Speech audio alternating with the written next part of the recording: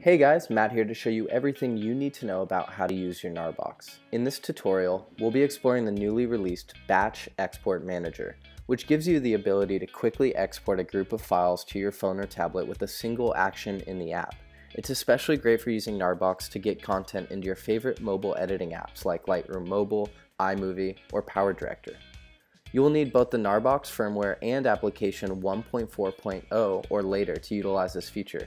So be sure to check your application number in the App Store and your firmware in the app settings of the GNARBOX app. Let's get started. From the collection view, hit the Select button. Select the files you want to copy.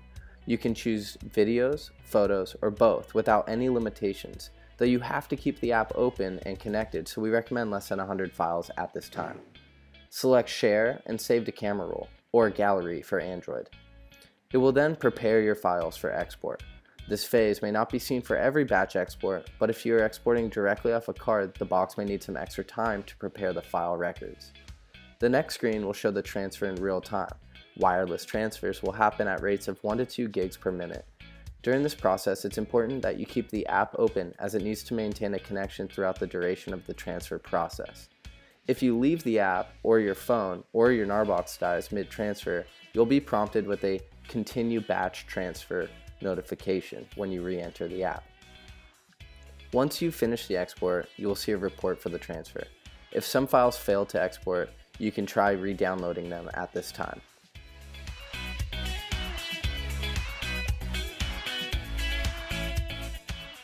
Now you can find your files on your camera roll or gallery, or open them through another application for editing and sharing.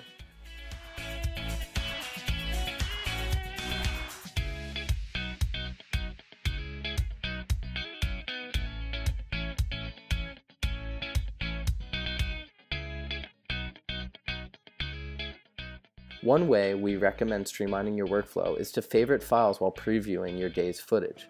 Then go to the Favorites section in the app and quickly batch your favorites to your phone.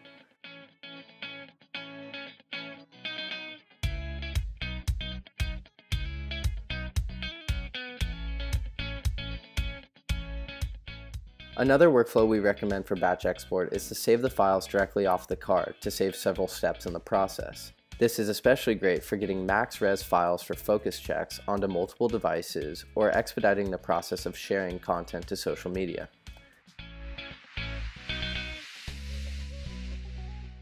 As always, send us your feedback to team@gnarbox.com or join us for a live chat on our website for troubleshooting and support. Thanks for watching, and be sure to subscribe for future tutorials.